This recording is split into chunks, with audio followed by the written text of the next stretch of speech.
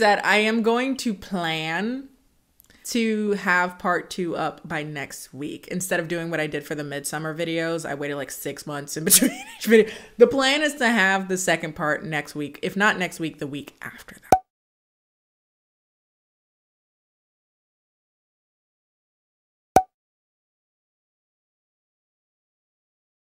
Ooh, y'all gonna be mad at me today. Y'all gonna be mad because this is a beat and this is not me putting it on. It's just already on. I am so sorry.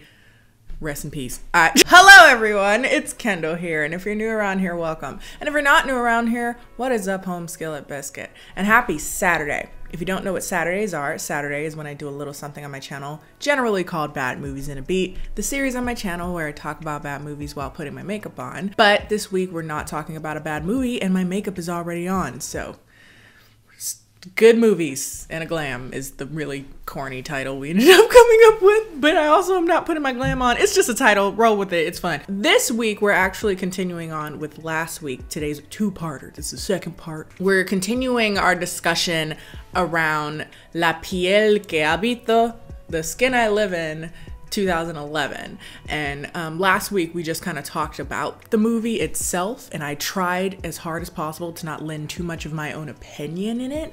And this week I'm just talking a lot, including some opinion, including some think pieces from you guys. Actually, it actually ended up being quite a fruitful conversation about certain things by just reading your experiences, Biscuit's fam, in the comment section. So that's actually really fun and will be exciting to get into because I'm a nerd, and at one point I wanted to be a professor, so I can live out the dream without having to do all of the shit that they require. It's a lot. Bitch, they be in school for like 8 years and I'm like, to read books? Like, what the hell? Before we get into that, we're gonna send it over to today's sponsor because I'm feeling kind of energized and ready for the day, and it might have something to do with the obscene amount of coffee I've drunk in the last few hours. So send it over to Admiral Kenny. Let's go. Why, hello there everyone, it's Admiral Kenny, fresh from waking up and in need of coffee. Good thing that today's video is sponsored by Cometeer. Cometeer delivers high quality coffee to your house every month. Each month you'll get pucks that are 100% brewed coffee that are flash frozen at peak freshness and flavor. Bars. You keep the flash frozen coffee in your freezer, and then when you want to prepare it, all you have to do is take it out, either melt the puck or keep it solid. So if you want hot coffee, feel free to just run the puck under some warm water. Do not put it in the microwave. The things are made out of aluminum. Don't do that. Because I almost did, and then I read and it was like, don't do it. And I'm like, okay sis, reading is fundamental. But melt it enough so that you can squeeze it open and then put hot water over it, and you can make hot coffee that way. Or if you want to, you can let it melt completely either in the refrigerator or the same method I was talking about before, just running it under hot water, and put it into cold water so that you can have iced coffee. Feel free to add creamer or sweetener to your liking. It is your coffee after all. This way you can have amazing quality coffee from the comfort of your own home without having to go out and without having to go spend more money on very expensive coffee. You're welcome. And for a very limited time, especially for my viewers, you guys can save a lot of moolah because you can get 40% off plus free shipping by using my code KennieJD40. Cometeer never does this. It's a really big offer. You should really look into it if you are interested. So big thanks again to Cometeer for sponsoring today's video. Now let's get on to the debauchery, baby. Oh, before we get started, check the shirt. It says overweight sexually broken loser. Shout outs to Fundy Fridays. If you watch Fundy Fridays, I hope you watch it because I love Fundy Fridays. Hey y'all don't know me. Your bitch is in the merch and it's cute. Anyway, so again, last week we talked about The Skin I Live In, a Spanish film. If you have not seen that video or have not seen the movie, this entire experience will be very confusing. The Skin I Live In is an incredibly dense film about a man who kidnapped his daughter's gave him a forced sex change, made him look like his dead wife, and started fucking him. So, a lot to unpack. Are my hands ashy? I usually am. But yeah, with a storyline like that, it's no shocker that I needed to split this into 2 parts. That video was more so just letting you know what happened in case any of the subject matter was too triggering for you, or just you had no interest in actually seeing the movie, but you wanted to kind of know what's going on, or maybe even prompt you to go see the movie because you may have found it interesting, but I definitely spoiled it. And as suspected, the video did lean to quite a bit of really interesting and fruitful discussion in all types of directions, and that's kind of what I'm here to kind of report on today, and also issue in some of my own interpretations of the film, if you will. So that's what I'm gonna do. Of course, if you haven't seen that video, that'll be linked up above and below, actually, because it's a first parter. Those will also be in the Bad Movies in a Beat playlist, as well as the Good Movies in a Glam playlist. So like I said last week, I'd be lying if I didn't say that I actually enjoyed this film. However, there is a lot that's worthy of controversy and really dense subject matter in regards to like gender and sex, and depending on how you feel about how they handled certain elements of both of those things, it could be very much so a fruitful or damaging conversation around both of those topics, as well as how that fits into kind of transphobic narratives. So with that said, verbal trigger warning, because a lot of people told me that they were really thankful for particularly the dysphoria warning. So here it is again. It'll be SA, gender dysphoria, transphobia, depending on kind of sort of narratives that can be built around this film, perhaps. So Robert as a villain, a monster, a vengeful father, are all these kind of whining, questionable understandings and interpretations of him as a character, right? And in many ways, Robert is this sort of science fiction, roided up version of toxic masculinity. Do you need to be roided up? Toxic masculinity does its shit pretty well on its own, but he is kind of almost a caricature of these masculine structures that do little to protect women, but simply render them down to object and possession. Understanding Robert as that, as opposed to say a loving father, a vengeful father, a loving husband, a vengeful husband. How else am I supposed to make sense of him his daughter's attacker? If I understand him as a loving father who's just been pushed to the edge to this degree, how else do you explain him having, at least on his side, a completely willful sexual relationship with the person that attacked his daughter? So at that point, it has nothing to do with the love or the desire to protect one's daughter. At this point, she's already dead. It is instead a reclamation of his rightful power as the patriarch in these social structures, right? And that in and of itself is its own violence, the very violence, one could argue, of the film. So in that way, when Vicente is forced into a feminine body, it is in order for him to sustain gendered sexual violence by a man in a way that he has perpetuated gendered sexual violence as a man. Robert is simply using this as an opportunity to rebuild and reclaim those structures that he lost due to another man's sexual violence.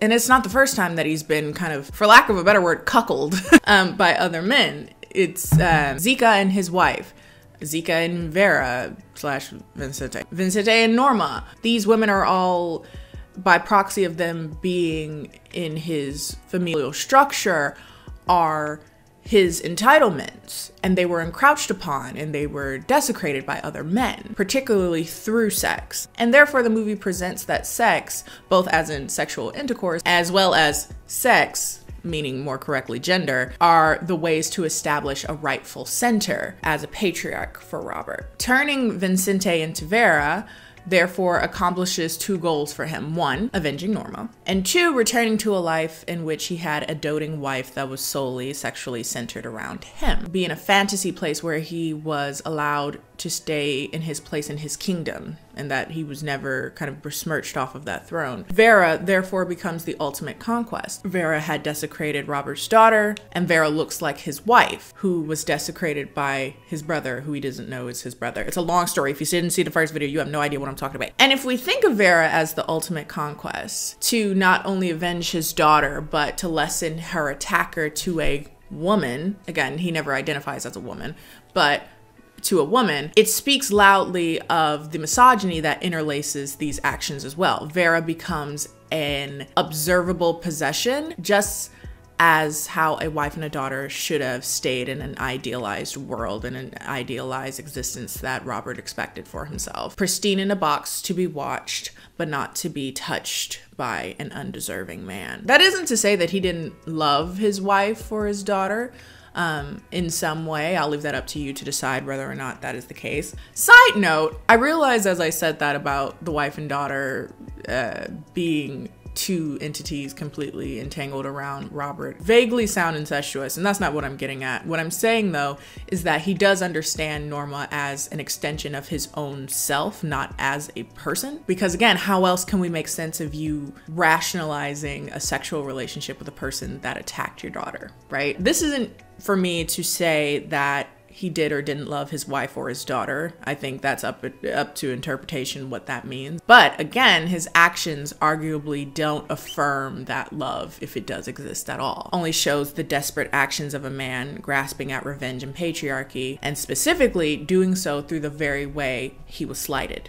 Through sex. Therefore, it doesn't seem strange that sex is also his ruination. He is killed immediately after beginning a sexual relationship with Vera at that point, but Vicente, having succumbed to the beguiling of someone whom he sees as a woman, someone less intimidating, and whom he undermines because of it. As time passes, Vincent also plays into and understands the actions that must be used to reclaim some level of power, though now in a feminine body. Traditionally or stereotypically, those things are seduction, persuasion, manipulation. And in this context, and in many contexts, in a very misogynistic viewpoint, those are all seen as very feminine machinations of power. Therefore, Vicente having accepted to some degree that performing as a woman is the way to grasp at autonomy, Vicente does as such and is ultimately successful in that way. Perhaps then this movie, or rather the dynamic between Robert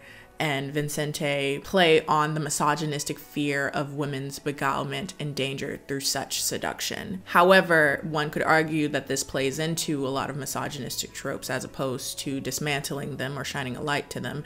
And being that it was taking place through the act of a gender reassignment surgery, one could argue that it could also propel the movie into kind of traditional fear-mongering, transphobic rhetoric. But I will get more into that later because I want to talk a little bit about Vicente as a person and how I hate him. One of the more definitive issues I have with this movie is how Vicente is presented. I hate that there seems to be this undercurrent and this understanding of him as a victim. When we are first introduced to him, we see the small, cheerful man who works in a dress shop, boyish, flirtatious, shitty, and misogynistic, but in many ways presented quite harmless. And I wasn't opposed to that at first because all types of men are shitty and misogynist and perpetuate misogynistic, rapey rhetoric all the time.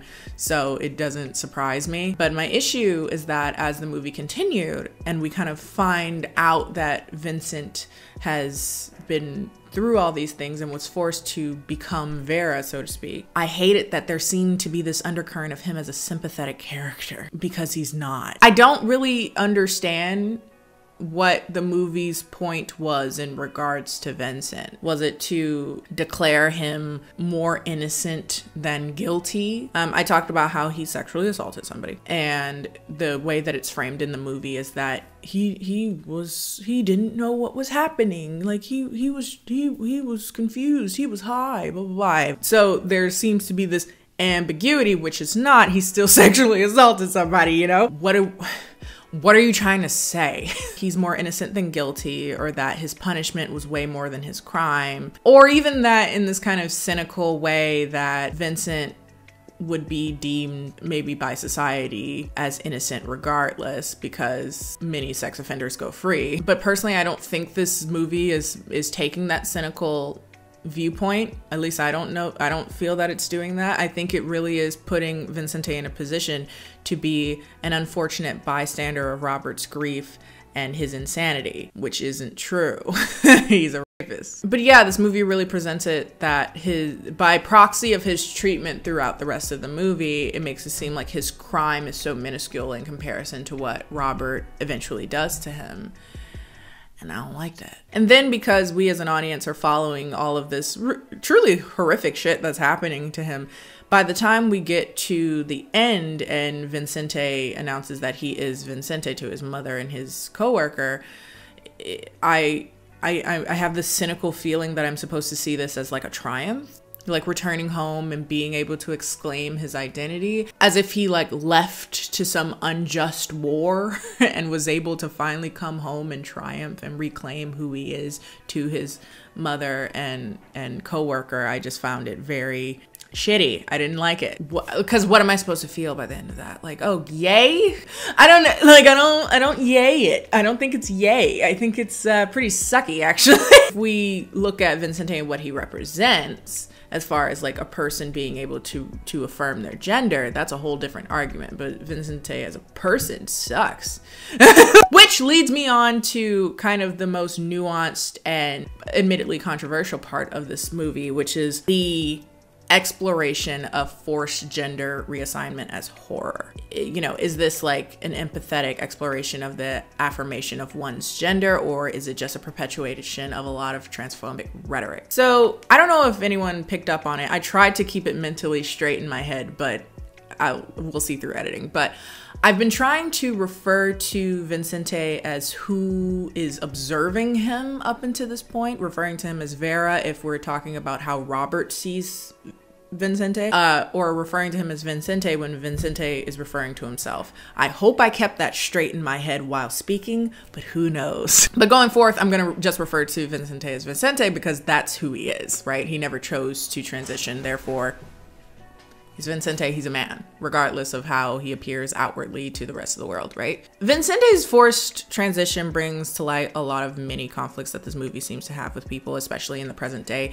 Maybe it wasn't as much of a mainstream conversation to really consider, and maybe it still isn't, to be quite frank with you, but I do think that this movie can be seen as transphobic. But I also think it could be seen as a very viscerally empathizing work for, say, a largely cisgendered audience who don't quite understand what it's like to be trapped in the wrong body. Now, like I said in part one, I don't really think I, as a cisgender woman, have a right to definitively say one way or another, you know, like, what the f does my opinion really matter in regards to this?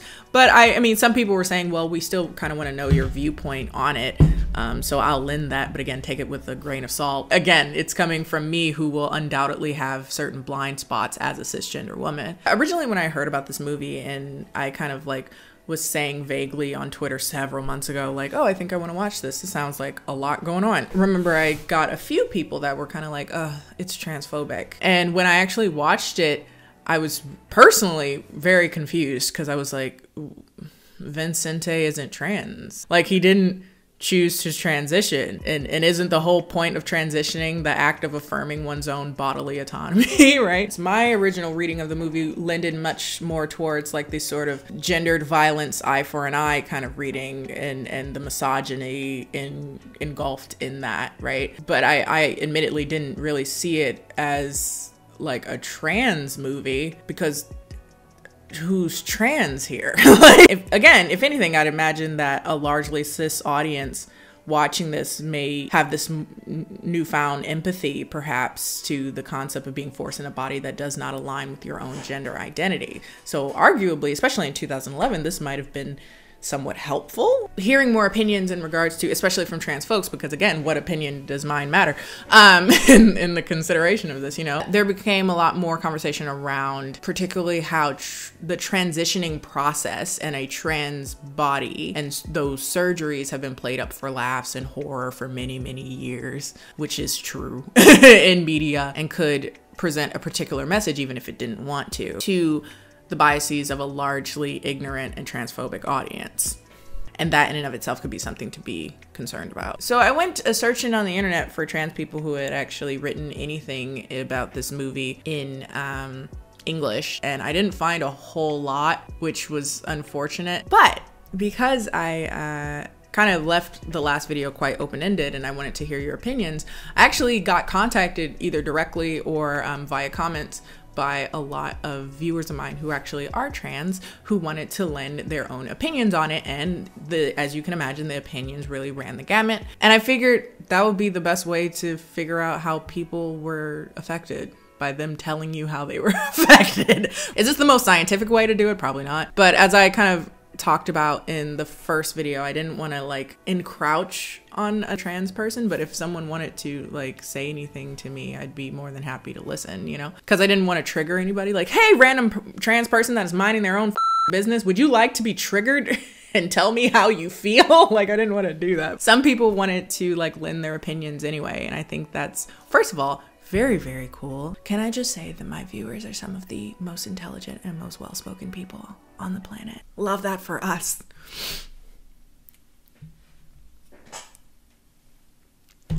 Like I said, yeah, opinions, even from trans audiences, at least within my audience, are very running the gamut. Hi, so in this part of the video, I stupidly tried to make a relatively concise list of opinions from trans viewers who were in the comment section, only to realize that defeats the whole purpose of getting the opinions of trans people. So instead of being a jackass, I decided instead to just read off some comments that I got. Also, I'm gonna mute out people's names because I'm not trying to like put you on blast or anything. You know, I was just like saying, oh, here's a comment that has an opinion. So just, yeah, I don't know, just to be on the safe side. Okay. It's about an open discussion on gender, sex, and how they are different and are part of us. Vincent was always a cisgender heterosexual man, as the movie acknowledged. He was overcompensating in some ways, but he was never anything else. Even in the end, the forced physical transition and psychological training failed, unlike most trans people who accept that part of them. Vincent wasn't Vera because Vera never existed. She wasn't a part of him. He had to live in the nightmare of trans people, living in a body that isn't yours, trying to accept and change that.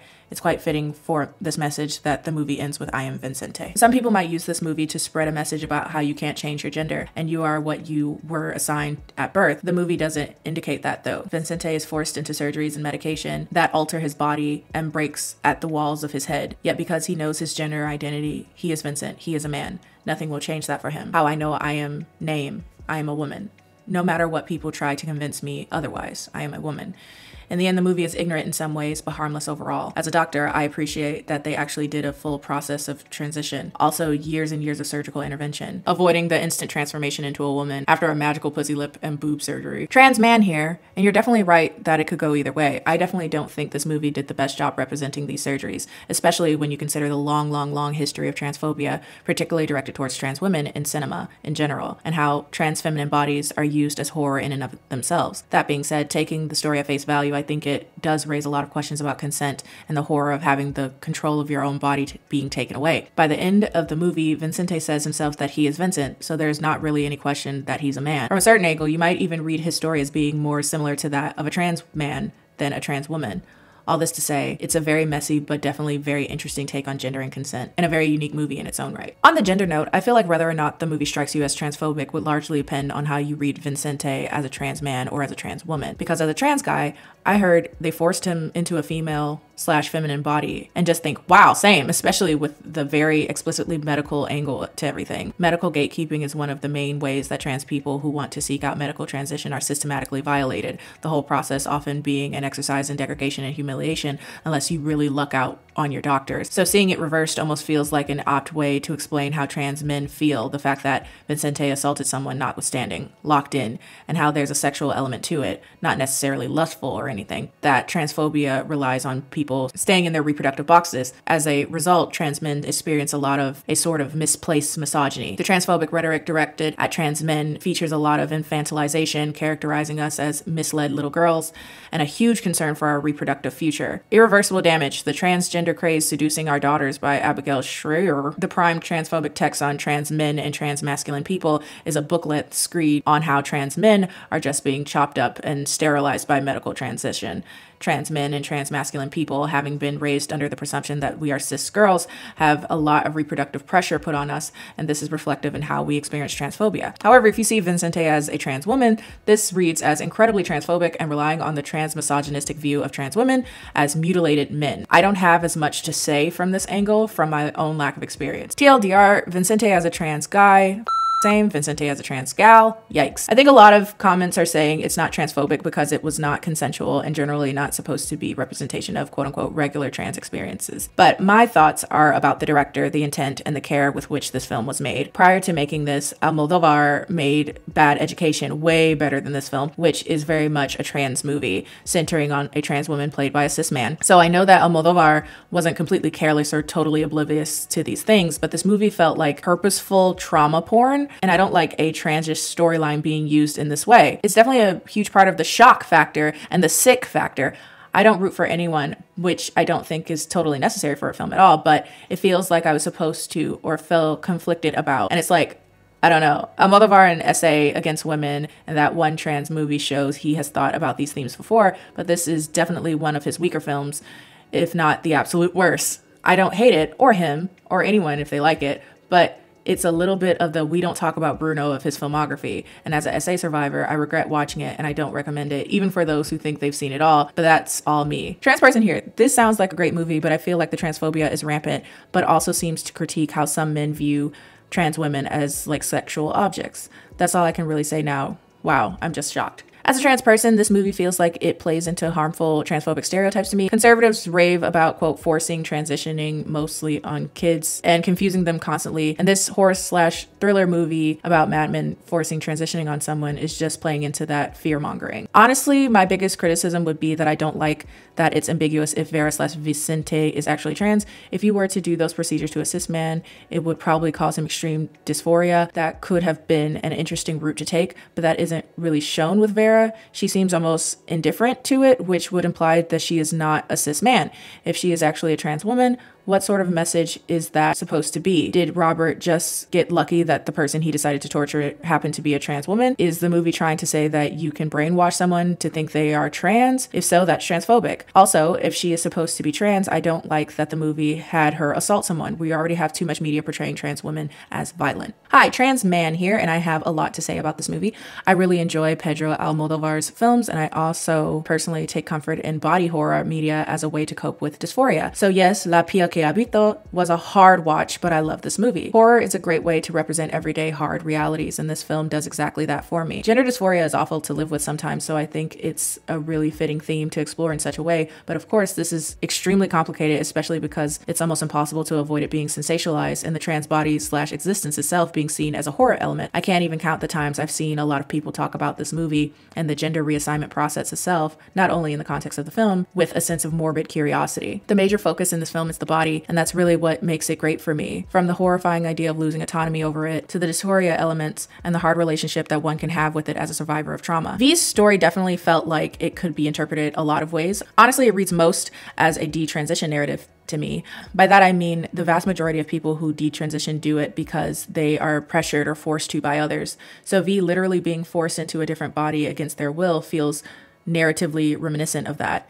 It also strikes me as a very literal interpretation of what happens when a trans person enacts a crime or other taboo action. Often, people only grant us our gender as a reward for good behavior and are quick to misgender us when they don't like us. This could be seen on a larger scale with the issues of trans people being incarcerated in prisons that align with the wrong gender.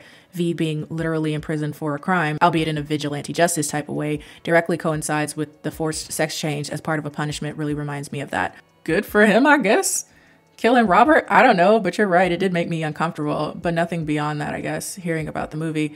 But in terms of the forced reassignment surgery, I can see it going both ways. On one hand, it could be seen as a reinforcement of they're gonna force kids to transition into their trans cult viewpoint that some transphobes have.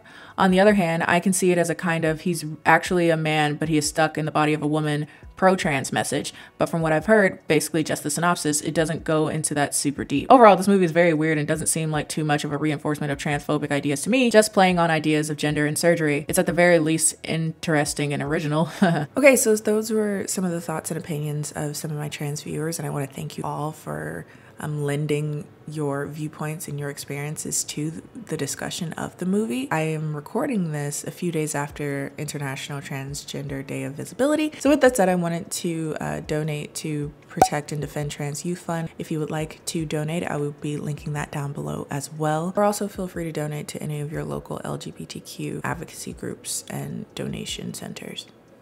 Thank you. So these are some of the general kind of interpretations that I saw throughout my comments. I'm sure there's more. I'm sure people have more. I will just say all of the, it makes sense to me. Like, I feel like there's a lot to be unpacked here, and that's what's so terrifying and interesting about the movie. I do appreciate that the movie was created and is being able to be used as a vessel for this conversation. And that's about as much as I can really say on that. With that said, here's my final thoughts. Nothing. I feel everything and nothing at the same time. Again, I enjoyed this movie.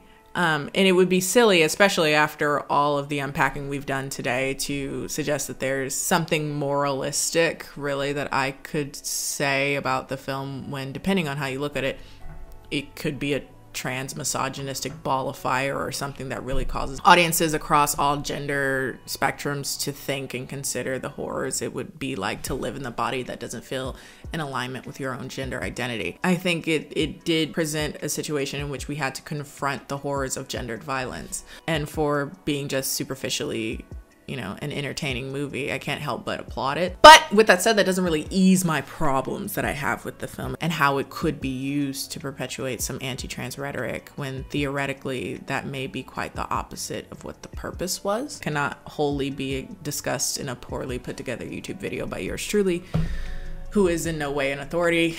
But it was still interesting to talk about, so that's why I talked about it. But yeah. Next week, we'll come back with another bad video, because you guys don't want to hear me be a professor every week. And I don't want to hear me being a professor every week. Baby, I had to pull out the stop. This felt like college again. I was like, oh my God. This is fun, but I'm tired. I was thinking about watching Beyonce's Obsessed. Right? I remember it being bad. I wonder when I come back to it, will it actually be as bad as I remember it being? Anyway, that's all for this week, folks. If you like today's video, feel free to like today's video. Follow me on all my social media, Instagram, Twitter, both of which are KennieJD. Also, feel free to follow me on More Butter. I have a podcast there where I talk about movies that bombed at the box office or got really bad reviews, and it's called In Defense Of. They gave me a gavel, and I'm really annoying about it. By the time you see this, I think the last video was me talking about Scott Pilgrim, and so now me and Amanda the Jedi are gonna fight. But anyway, that's all for today, folks. I will see you guys next time.